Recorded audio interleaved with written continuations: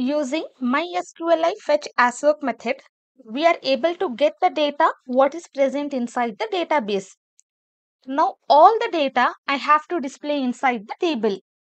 So what I will be doing, first step, let me remove this. Second step, I am just going to close my PHP syntax here. I will just close this one, and here we are having closing if and closing while. So I will just open PHP syntax here. In between, we are just going to display our table. Here, display table. Now inside this entire thing, this table row, I will copy, cut from here, and inside this I'm just going to paste. Okay, 3 steps we have done. Just close this PHP syntax here. This is the opening tag and this is the closing tag. Now whatever data I'm having inside this while loop, because our while loop is getting closed here, so this data is inside while loop now. So this data is going to repeat unless and until I have the data inside the database. Now I will save this. Now if I just refresh this one, you can see 2 times I am having this row, which means I am having 2 data inside the database. You can see I am having 2 data inside the database. So 2 times I am having this row. Now again if I just add some data, airports, price,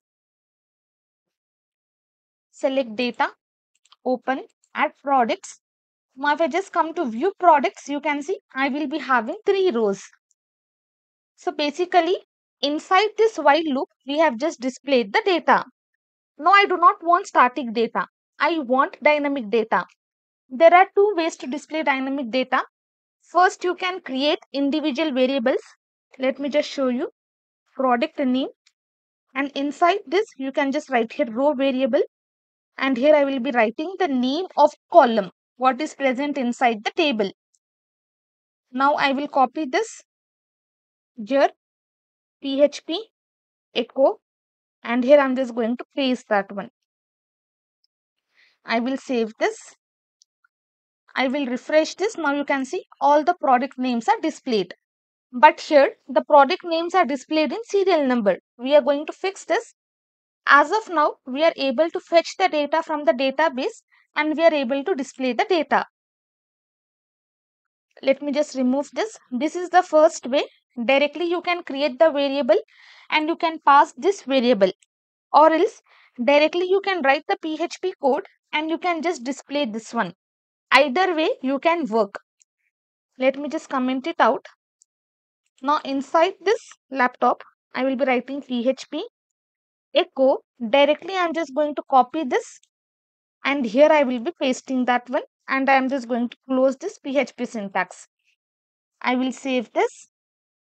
Now if I refresh, you can see now inside product name, I am having all the product names. Okay, you can either create separate variables and you can pass the variable name, or directly you can pass this right part. Anything is fine. As of now, I'm just going to use this way and I'm just going to display the data. I will be removing this. Serial number, later on we are going to see. For image, we are going to use image tag. Image, I will be giving src. My images are present inside my images folder. We have already created this images folder, and whatever data we are inserting inside the database, that images are stored inside this folder. Images folder, and I want to display the image. PHP echo, I will be writing row and my column name is image.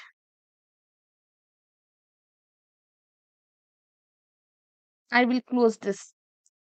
Save this one. I will refresh this. I will be closing this src codes and also I will be writing alternative. Inside this alternative, I can just display this one. I will copy and I just want to display the name. I will close image tag. I will save this. Now if I just refresh, you can see images are displayed. What I have done, I have just written the src. Inside my images folder, I am just getting the image name what is present inside the database. So basically, suppose if I just want to display headphone, it will be inside images folder. Headphone.png will be displayed here. Now let me just show you echo. I will just copy this one and here I will paste, save.